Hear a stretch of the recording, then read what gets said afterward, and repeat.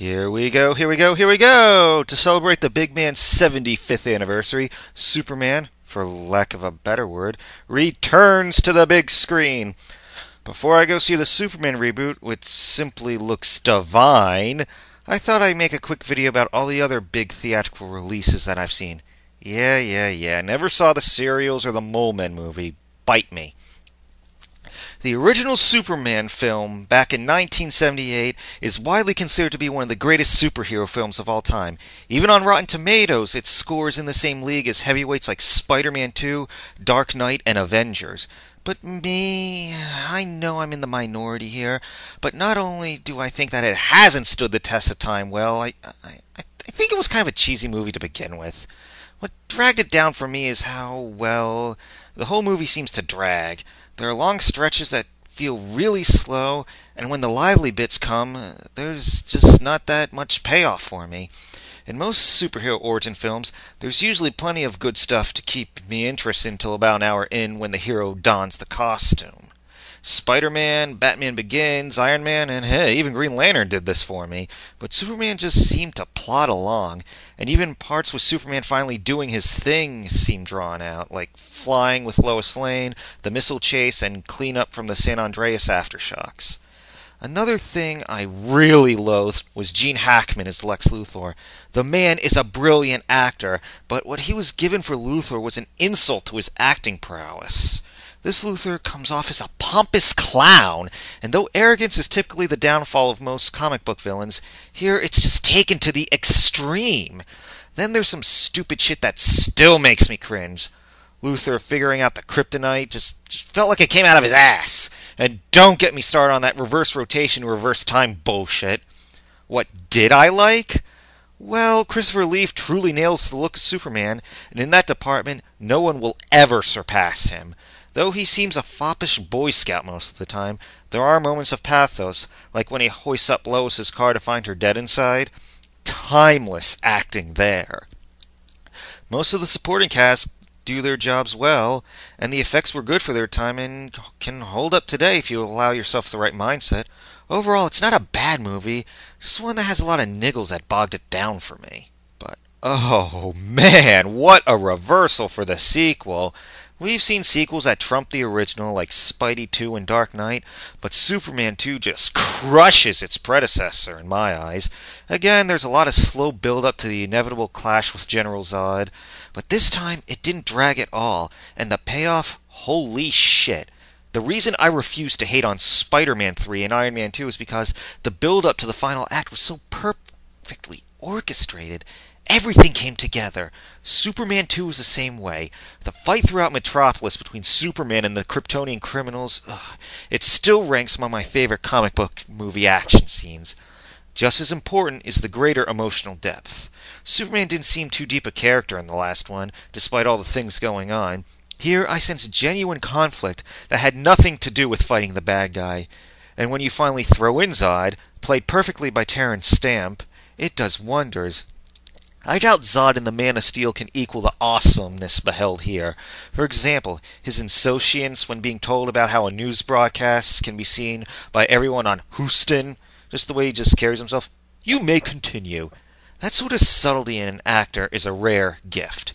You could take out all the kneel before Zod stuff, and Terrence Stamp would still kick ass.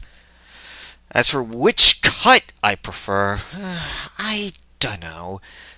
There's things I like about the original, like the Eiffel Tower scene and Ursa arm wrestling that guy, yet there's things in the Donner cut that are clearly superior. Maybe one day I'll finally splice together my ideal version. I don't know. But alas, as high as the second act raised Superman, the third brought him to his lowest point. Let me say this now. Superman 3 is the comic book film I hate the most, and it's one of my most hated films ever. Yes, I hate it more than Blade Trinity, Ninja Turtles 3, Daredevil, and 2003 Hulk. I haven't watched other hated films like Batman and Robin, Steel, and Howard the Duck beginning to end, but I've caught snippets on TV. Yes, they look goony, but when I caught bits and pieces, I got the sense that things were going somewhere. The filmmakers knew where they wanted to go, and though the route forwards was flawed, I felt they would get there. Superman 3, though, is just a mess. My frontal lobe may shut down if I think too deeply about how much of a mess it is. Even things that were actually could have been interesting, like the junkyard fight between the good and bad Superman, have now been done way better. Like Peter Parker removing the alien symbiote in Spidey 3, or Bruce Wayne's inner struggles in Dark Knight Rises. Honestly, guys, I seriously can't talk about this one anymore without running the risk of having a goddamn stroke. But then there's the one everyone insists is the worst of the bunch. Except me. I know I'm in the minority again, but I consider Superman 4 to be watchable! It's not just when I compare it to Superman 3, too. Again, here's a movie that at least knows what it wants to do and has a plan to get there, however flawed. Those moments where Superman seems to be wrestling with himself add a bit of emotional depth that, while nowhere near as poignant as in Superman 2, at least provides something and makes me feel some effort was put in this thing. I can't really complain about the effects, except for that one bit with reflying that gets recycled too damn often. The plot is a tad preachy, but again, at least there's actually a plot this go-round.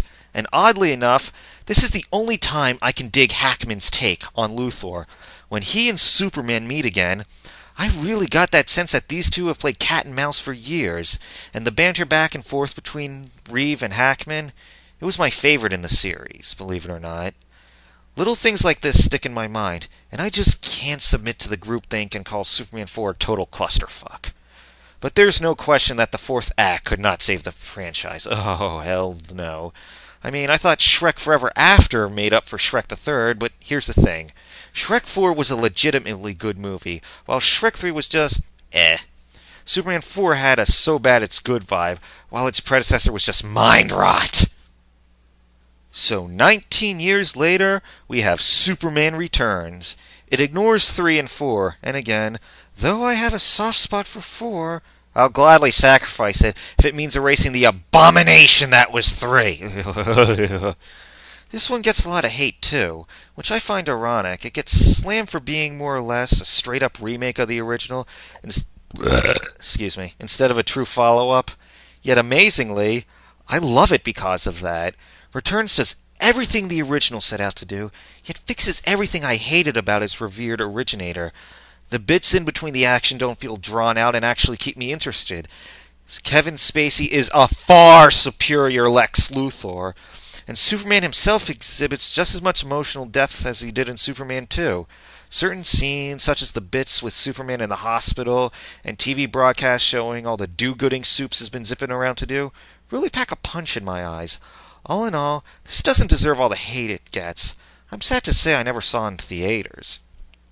Come to think of it, the only DC films I've seen in theaters thus far are Green Lantern, twice, and Nolan's last 2 Batman films. I'll be seeing Man of Steel sometimes next week. I'll catch a matinee showing and hopefully be just as impressed. Critics are ripping on it already, but again, I love Superman Returns, and I even found some good in Superman 4, so I'm not worried. And though I'll always lament not seeing Christian Bale and Ryan Reynolds together in a Justice League film, what I've seen of Henry Cavill makes me think Warner Brothers found the perfect modern-day Superman. I'll have a review next week, hopefully, so until then, here's my scores for the other 5 Superman films.